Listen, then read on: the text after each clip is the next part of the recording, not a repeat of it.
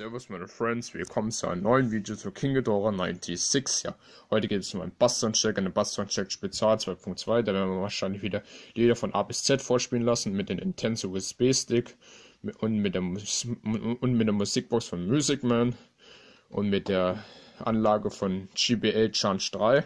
Das habe ich schon verbunden mit den AUX-Kabel oder auch bekannt als Klinkenkabel.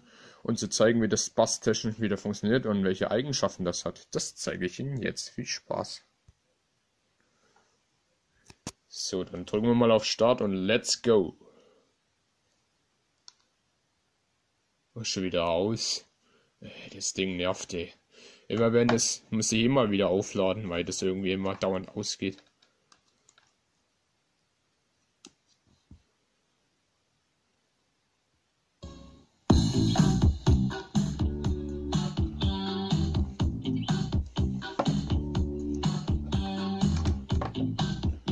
Können wir jetzt mal laufen lassen, das ist erlaubt.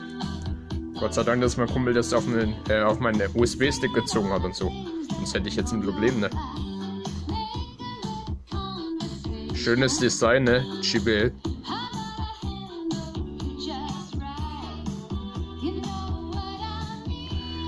Da sieht man endlich mal zu was kommen, ne? Letzte Zeit war ich krank oder hat mich jemand genervt, ne? Es ist immer das, was ausmacht, ne? Ich sag nur Blautanne, ne? Diese Dingens da, ne? Mischt sich in eine Angelegenheit ein, wo sie sich eigentlich nicht einzumischen hat, ne? Und dann behauptet sie irgendwas, was überhaupt nicht stimmt, ne? Da kennen wir schon ein paar Leute, ne? Genauso wie die Bergtanne, ne? Ist auch schlimm, ne? Braucht man nicht. Bergtannen gibt's auf dem Berg und nicht am Tal. Könnte nicht nur ich sagen, sondern auch jemand anders. Aber na gut, was willst du machen? Dass wir die Laune nicht verderben, Alter. Blue End. Blautanne. Ah, es schwingt ein bisschen. Dann muss man nicht immer so laut drehen. Bei der Bassanlage reicht es auch, wenn man es jung macht.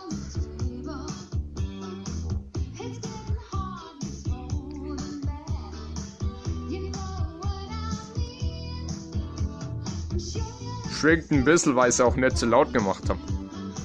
Aber gutes Design. Es wird ja auch das Bass-Soundcheck Spitzal 2.2. Das soll ja ein Erfolg werden.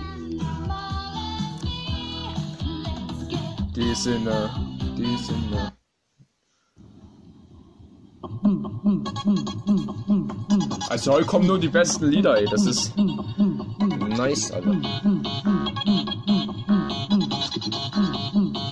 Irgendwie habe ich heute einen guten Tag wahrscheinlich.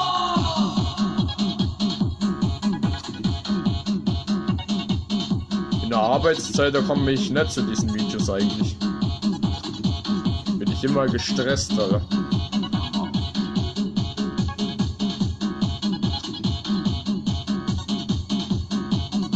Naja, was ist mehr? Die Leute hören eh keinen zu. Entweder sagen die, ja, das ist halt so, oder das ist uns egal, ne? Kann ich mich fast aufregen, ey. Ich schaffe nur hier meine Videos zu machen, ne? In meinem Büro, da habe ich irgendwie manchmal keine Zeit, ne? Entweder ich werde gestört, ne? Oder die kauern wie Behinderte an die Tür, ne? Wo ich ja eigentlich fast auch Anzeige erstatten wollte, ne? Weil es ja fast Lärmbelästigung ist, ne? Naja. Aber ich sag dazu nichts. Ich habe auch eh keine Stimme im Parlament. Mindestens ja, ich habe eine gute Arbeit, ne? Verdiene Geld und kann hier für euch diese Bass-Soundchecks machen. Obwohl es eigentlich das Bass-Soundcheck Spitzal 2.0 und 2.1 eigentlich auch sehr gut war, ne? Aber jetzt kommt halt eben das 2.2 dran, ne?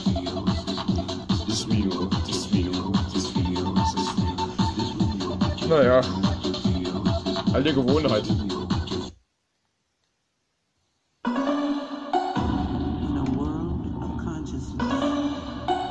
Meine Musik, ich habe heute einen guten Musikgeschmack, ne? Mein Label. Wo das neue Album vom Kollegen eigentlich auch sehr gut ist, ne? Mit Momoriert oder wie das heißt, was am 7. Dezember rauskam, ne?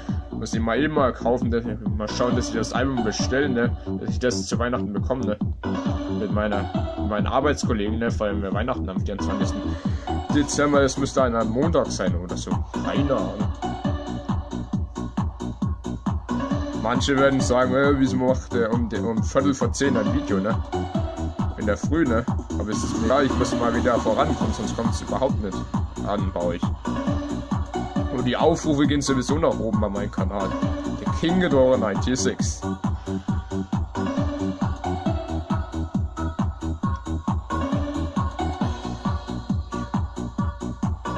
Obwohl die Musiken von meinem Kumpel eigentlich, von meinen Arbeitskollegen oder von meinem Kumpel eigentlich auch gar nicht mal so schlecht sind. Ne?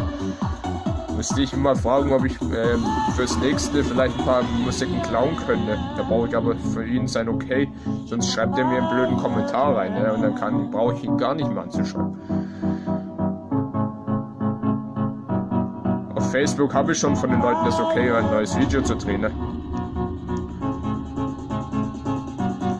Aber na gut.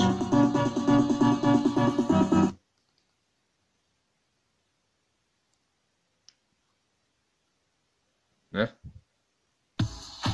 Oh, nicht Chipmunks, das wollen wir nicht. Oh.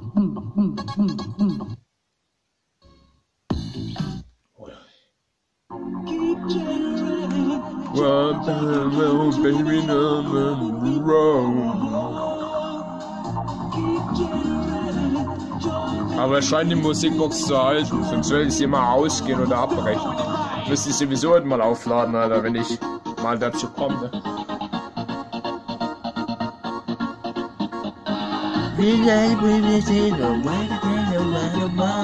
Das ist die 80er, 90er, 2000er Musik. Naja, obwohl da damals Musikvideos noch in waren und nicht so wie heute Screenshot-Videos, ne? Also auch bekannt als Standbild-Videos. Hat sogar meine Freundin bestätigt, dass das Standbild-Videos sind. Oder auch bekannt als Screenshots. Screenshots, das kannst du immer mit dem Handy machen.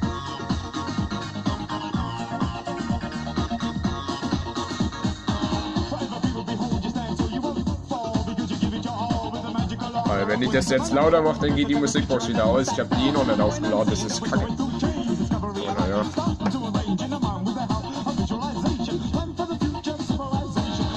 Ne, was ist das für ein Gefühl, ne? Keine Zeit zu haben für irgendwas und dann noch krank zu werden, ne? Mit leichten Halsbrennen, ne? Und du kannst nichts machen und du fuckst halt nur ab, ne? Wie die Kiffen, die fuck mich voll ab, ne? Der andere Kumpel wollte meinen Link haben zum Kanal, den kriegt er auch noch, wenn ich dran denke. Den kann ich wenigstens vertrauen, dass er nichts weitergibt, ne? Es gibt auch ein paar Faktoren, ne, mit denen sonst meinen Kanal wieder kaputt machen. Ich sehe das nicht rein. Warum auch? Echt gut. Kann meine Freundin nichts sagen, wenn die nur ein bisschen mit der Melodie hier. GBL. Ist auch noch nicht so lange her, wo ich den gekauft habe. Das war vor 4 Wochen, glaube ich. Auch schon wieder her, ne? Das Jahr geht bald zu Ende. Wir haben ja bald 2019, ne? Ja, ich rede so viel, Leute. Das ist mal wieder sehr gut, ne? Weihnachtsspecial mache ich wahrscheinlich auch. Silvester-Special und Neujahrs-Special. Termine sind schon fest. Das könnt ihr sehen. Oh.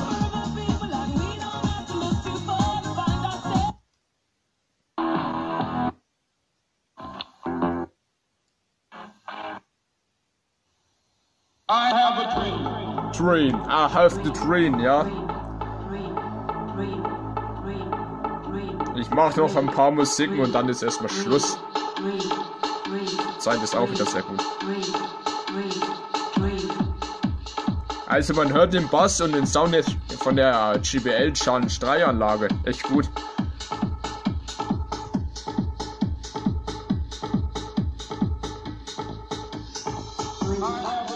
Ja, jetzt ist kein Bass.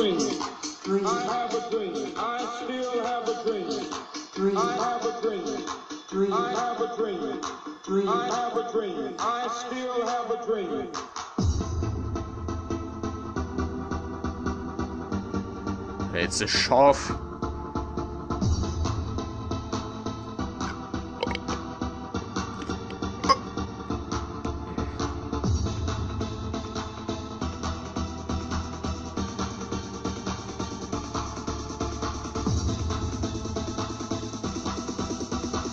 Ah, komm, ey. Jetzt.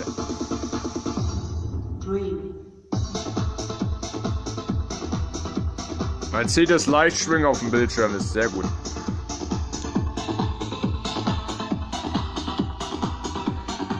Also der Bass und der Sound ist bei der JBL Challenge 3 Anlage echt gut. Die werde ich wahrscheinlich auch für die öfteren verwenden. Hat zwar 4 Watt weniger, aber naja. Ich habe mal in Saturn in Ansbach mal eine JBL-Anlage gesehen, so eine Box, so eine riesige, für 405 €, ne? Die hat ungefähr 60 Watt und so. Die kann man fast tragen, ne? Aber bis ihr das Geld habt, dann müsst ihr erstmal arbeiten gehen, ne? Hat 60 Watt, eine der höchsten Zahlen der Bassboxen und so. So, jetzt kommen noch die 2 Lieder dran und dann ist erstmal Schluss, ne? Die war die größte, die JBL-Anlage, Box, die ich mal in Saturn in Ansbach gesehen habe. 405 € mit 60 Watt. Die hat nur 20 und die andere hat 24 Watt. Obwohl, Musikanlagen haben ja mehr Watt. Maximal 160 bis 500 Watt, glaube ich. Und dann ist, glaube ich, Schluss. Oder ein Subwoofer hat, glaube ich, sogar mehr. Aber genug geredet, jetzt Showtime. Jetzt kommt das vorletzte Lied. Und dann das letzte und dann verabschiede ich mich wieder mit schönen Grüßen von King Ghidorah 96, ja. Okay, let's go. You and me, who is getting hold to me, when we hold me. Bisschen singen ist da auch nix, ne? Nix geredet. Das Haus ist kacke hier. Oh, guter Bass. Boah, der schwingt, ey. Sehr gut.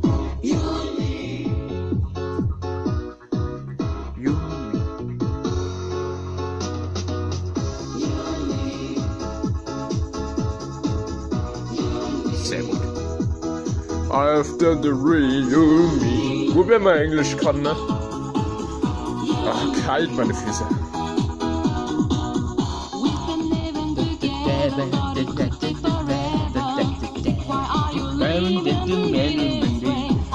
Wenn sogar meine Freundin sagen, dass die 80er, 90er und 2000er vielleicht noch ein bisschen besser waren als die heutige moderne Zukunft. Die richtige Technik haben wir erst seit 10 Jahren, seit 2007 oder 2010. Und den Euro seit 2002. Vorher gab es ja noch nie. Jetzt noch das letzte.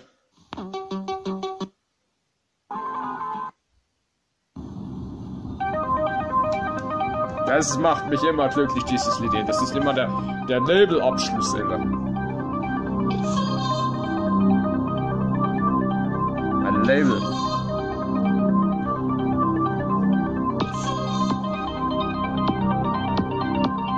Was mir mal fehlt, ist ein Laptop.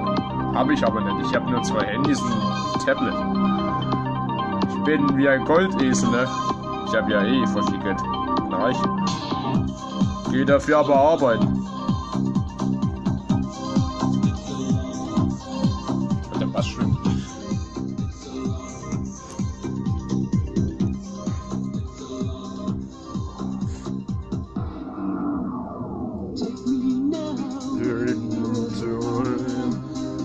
Von wegen, ich kann jetzt singen, wenn ich das schon in Englisch übersetzen kann.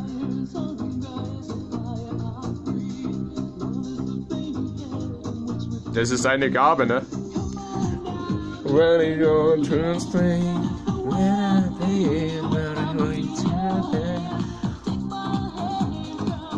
Gott sei Dank, dass du die Taschenlampe angemacht hast, sonst wäre es so dunkel, hätte man ja auf dem Bildschirm überhaupt nichts gesehen. Ribbon tonight, we're monster rubber. Ribbon tonight, don't want to rubber.